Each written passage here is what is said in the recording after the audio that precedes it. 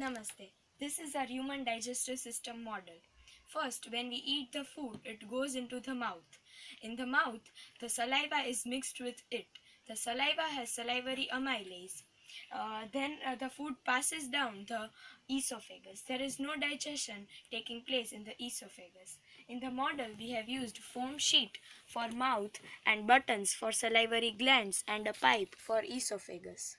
From esophagus, food travels through stomach. Stomach contains HCl. HCl digests the food, and walls of the stomach contain mucus. From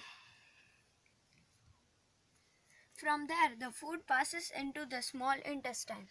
The gland known as pancreas act and release digestive juices in the small intestine. The liver secretes bile juice in the small intestine, which emulsifies the fat.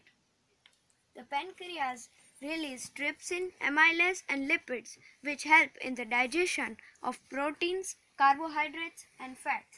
In the small intestine, there are finger-like projections known as villi, which help in the absorption of food and increase the surface area. There are three parts of the large intestine: cecum, colon, and rectum.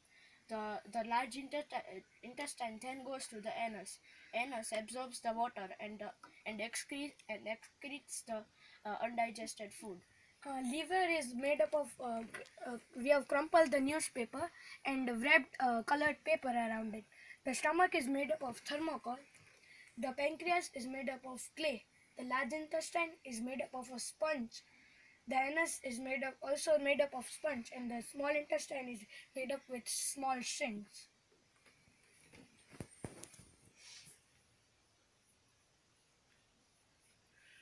This is the gallbladder, which for some time stores the bile juice.